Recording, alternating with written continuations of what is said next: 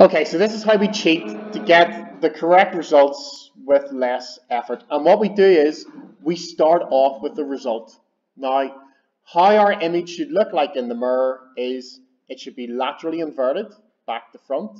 It should be the same size, but it should also be the same distance away from the mirror as the object is in front. And that's what we start with. So if I take this first point,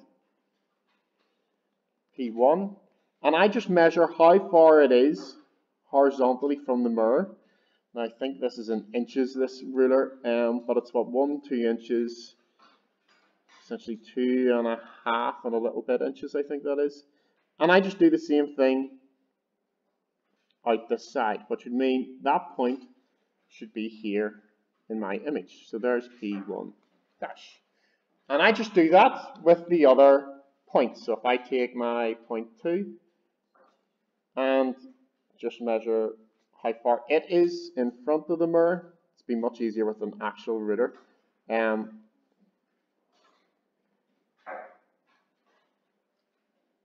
So it's about 3 and a little bit, I think.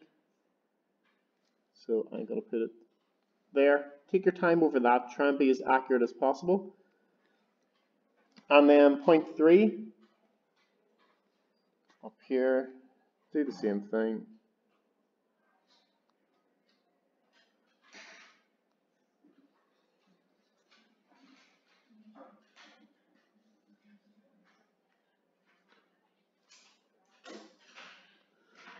Okay, and what I can then do is I can draw my image. So we start off by cheating. We draw the image that we would expect, so it should be laterally inverted if we measure all those distances right. It should be the same distance behind the mirror as the object is in front.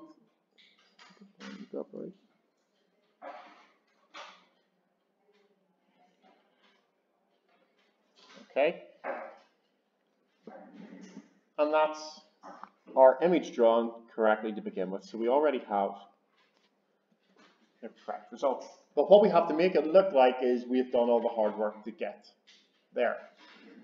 So what I do is, and I'm just going to do this for point 1, do the same thing we would have done. We would have drawn a line from there to the mirror. And that line's going to be reflected. Now we could use a protractor and normal to do that, but what we know is it has to appear to come from the point P1 when it's reflected. So you draw a line that appears to come from there, meets up with the incident ray at the mirror, and then continues on out. And you do that twice. So you do that, doesn't matter where you draw the second ray to, anywhere on the mirror. But that reflected ray, should appear to come from the point P1. And you just line them up as best you can. Remember, dash line in behind the mirror, and then continue on out, and then we can draw our normals to make it look like we've done it and measured those angles.